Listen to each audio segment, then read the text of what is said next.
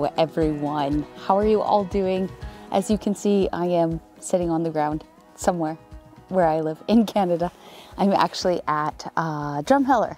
So I've already been here before for one of my videos, and I'm kind of hiding in this little spot right now, sitting on the ground because the wind is a bit intense out here. So I'm trying to hide from the wind, but I don't think it's working very well, and I don't have my little fuzzy dead cat thing with me, so I hope that the mic doesn't pick up too much of the wind. Anyways, I am beat from the last month of travel, so I have pretty much no energy to really film all that much stuff today.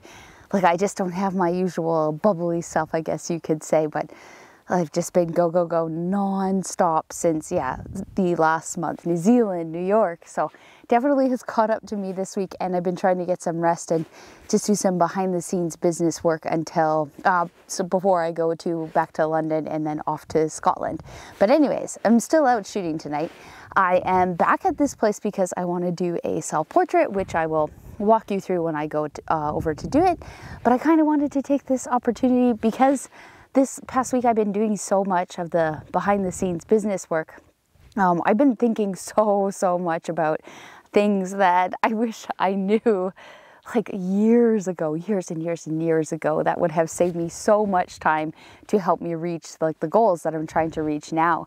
And I watched a lot of YouTube videos about psychology of business, and I just tried to absorb as much information as I can so I understand what it is that I'm really doing and what I'm building.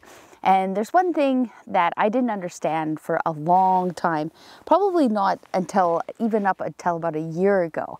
And then it finally just clicked. And that is, if you're trying to just grow your photography or monetize your photography, for me, obviously, it's a business and I'm trying to grow it so I can take care of myself. But there's one thing that I wish I would have understood rather than just sharing images.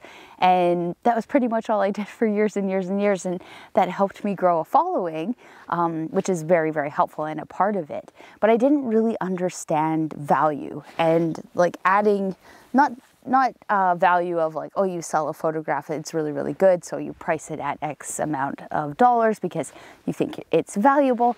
I'm talking about value helping through photography and sharing the knowledge that I learned on the way, which obviously I do that now, but making more of an impact with what I'm doing rather than, again, just posting images and then kind of calling it a day. I think that if I understood the true meaning of value behind having a business, oh my gosh, I would be 5 years into my goals already.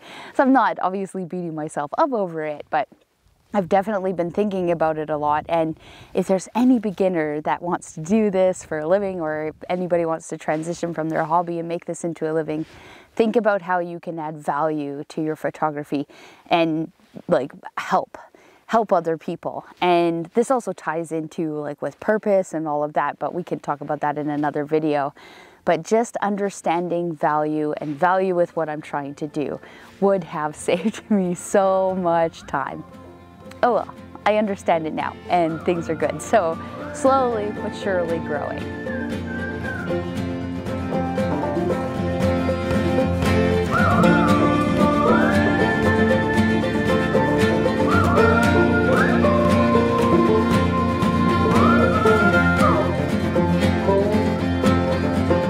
So I'm headed on home to a girl that I've been riding. No, she don't care, I ain't no star. You gotta know when to hold 'em, and I ain't held her in an age. And that's why I was speeding in my car. It's funny, sometimes you gotta go so far to find again the place where you were born. To remember how it smelled, to remember how it felt, to remember the cloth in which you torn. So I'm aiming for a holler in the hills of Appalachia. No sir, you wouldn't know the name, but it's prettier than heaven, and where I met the world, and where I'm going again.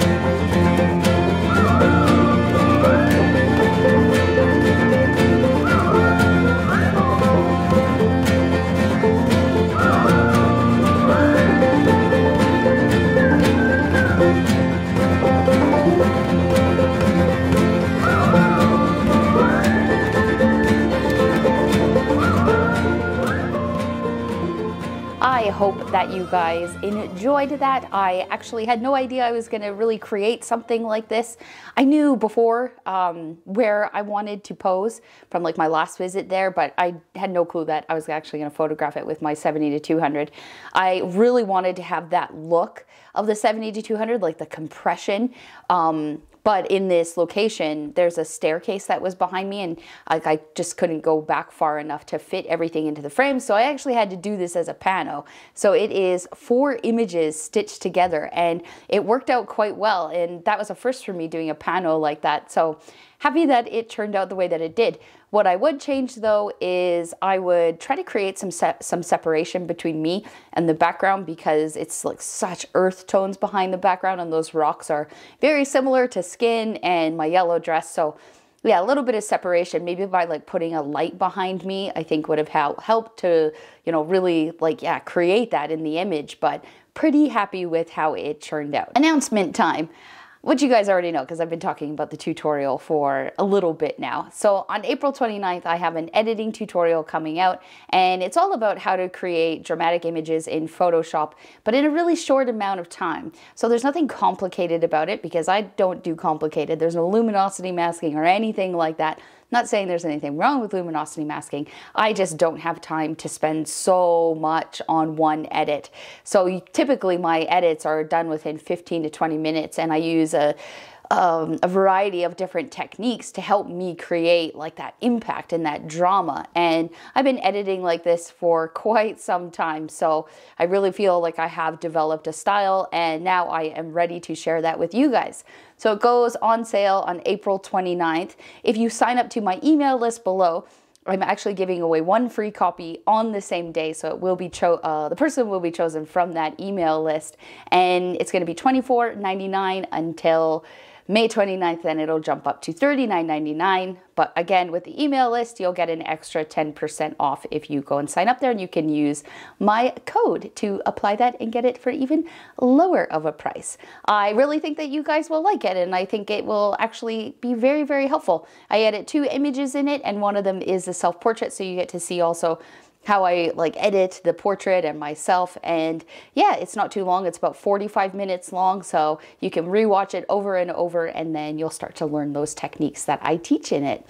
I think that that is everything that I have to say. Please subscribe if you enjoyed this video. I really had a fun time making it, even though I'm tired.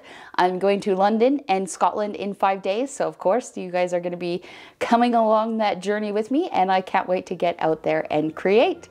Anyways, thank you again for watching the video. Bye!